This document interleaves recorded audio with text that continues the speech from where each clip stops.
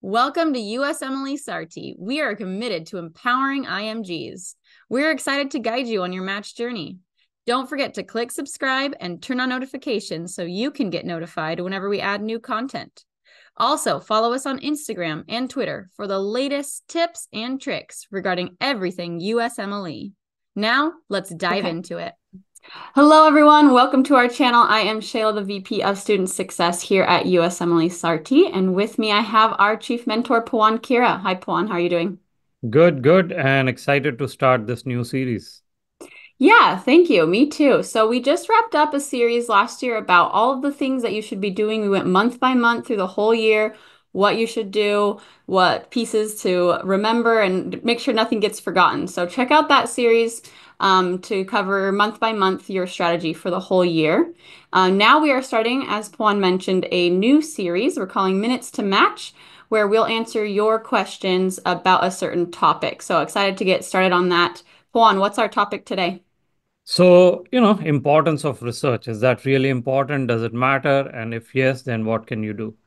Perfect. And we do have an upcoming webinar where we'll answer more questions about this topic as well, but I'm excited to talk about a few of the important pieces today. Sure.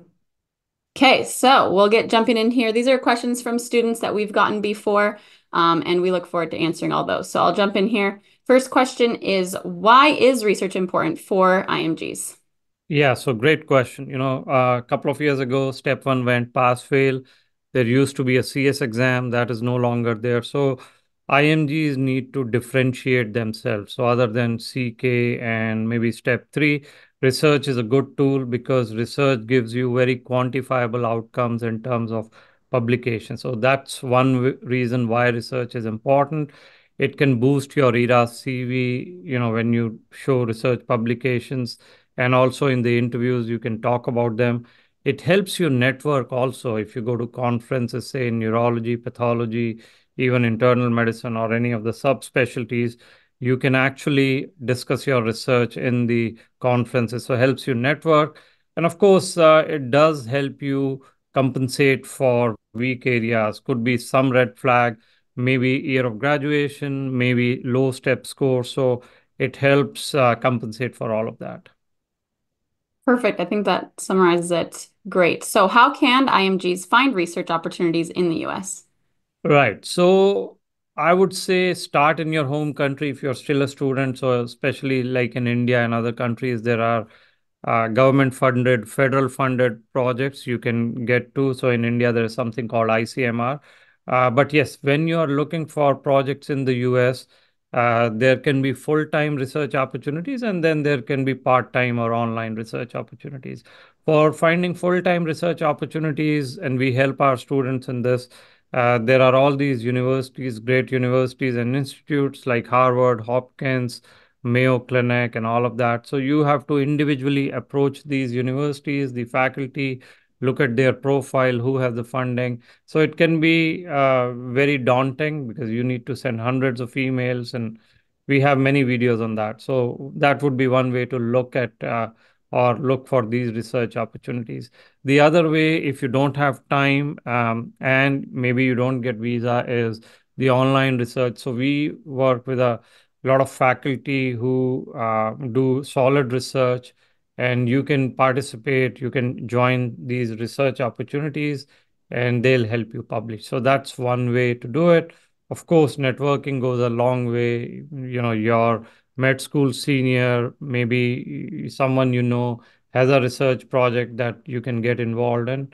And those are some of the ways to get research. But remember, if you're looking for full-time research opportunities, that given the visa complication and all could take up to 3 to 4 months. So you really have to plan that well in advance. Otherwise, online research is not a bad option. Perfect. I'm glad there's lots of options out there. So what type of research should IMGs focus on? Does it make a difference for old grad versus more recent grads? What type should Yes, they focus so it does. So, one, I want to classify research in terms of the type of output and then the type of actual research. So, output can be, a case report. If you saw an interesting case, you write about it, case report or case series. The other could be sending abstracts or posters for presentations, conferences. That's the second type. The third is full-fledged manuscript, where you a very, very detailed paper. So we help in all of that. That's one way of looking at the research. The other way is the type of research. So you could be involved in clinical research, maybe say clinical trial, data gathering, analysis. It takes a long time, but that's one way to do it. Basic sciences, you may work in a lab, that kind of a thing. So that's the other kind of research. And maybe so these are wet labs. And then there is, say, you get a research position at Mayo or Cleveland Clinic. The data already exists, so you analyze that, chart reviews, etc., publish those. So one is the based on the output of the research, the other is the type of research. So if you're a recent graduate, I think posters, abstracts, maybe even case reports, case series can work well. If you have red flags, older YOGs, maybe 3 to 5 years, then the more on manuscripts, etc., will help you. So more research experience More will. research experience. Yep. Great. Okay, so what are some of the challenges? We talked a little bit about how to find it, but what are some of the challenges that IMGs face when it comes to research, and how can they overcome those challenges? Yes. So one of the biggest challenges is the lack of actual knowledge of what to do and getting that kind of a training.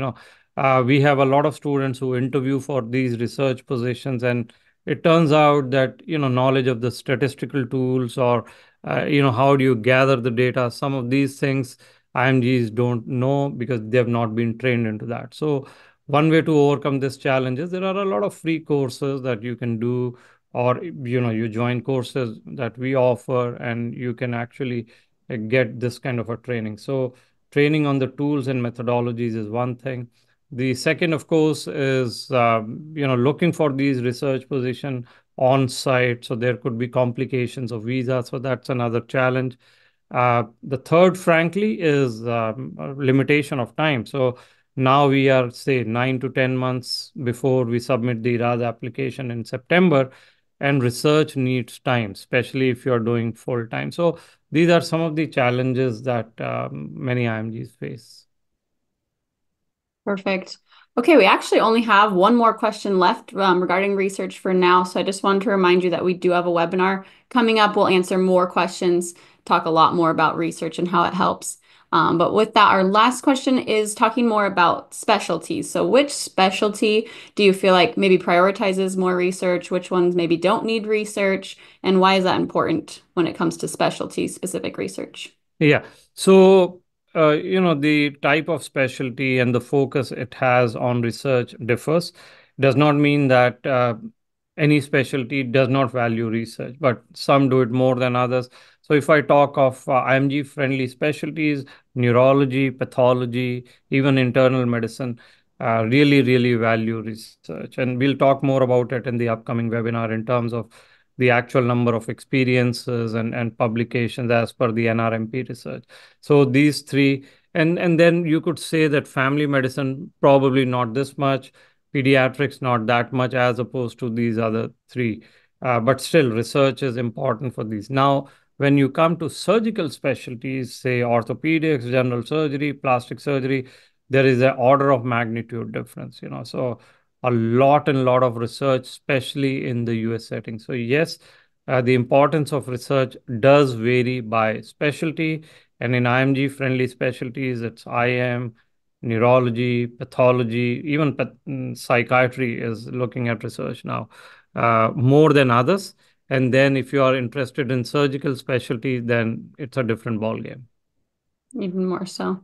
To go along with that, just a piggyback question. Does it matter if, say, I'm going into IM and I have psychiatry research? Does a specialty matter?